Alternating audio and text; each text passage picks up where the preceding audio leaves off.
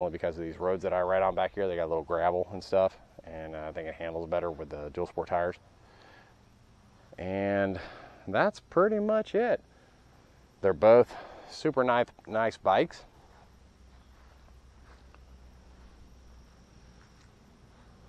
They're both a joy to ride.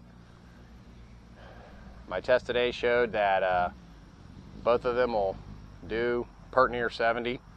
You know, the KPM is rated at 75, and it may do that once it's broken, but hell, it's only got 45 miles on it.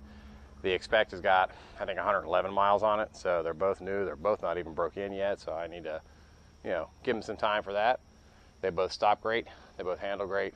They both get good gas mileage, and I like the styling. You know, they look pretty sharp. You know, the X-Pect has got the red caliper in the front, and the KPM, I don't think it does have red ones. Nope, they're just black. But if I want red, caliper paint. So that is the review on both of these bikes.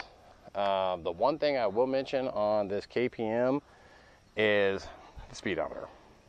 It looks cool and it is nice, but if you got a full face helmet on, you got to put your face down in order to see the speedometer, which, you know, like I said in the video, may not be an issue for some riders, and these aren't speed demons by any stretch, so it's really a non-issue, but it does look cool where it's at. And I think this one holds about 4 gallons, whereas the X-Pect holds about 3, a little over 3, I think. But I will double check those specs and put those when I get this done and get it posted. And I'll put the specs for the engines, because the KPM is a 6-speed water-cooled, this one's a 5-speed air-cooled.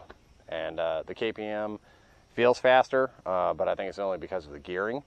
So in my test show today, I had them both to about 68, so, you know, it's plenty fast enough for me. But I'm going to wrap this up and get it all composed, and I'll post it online.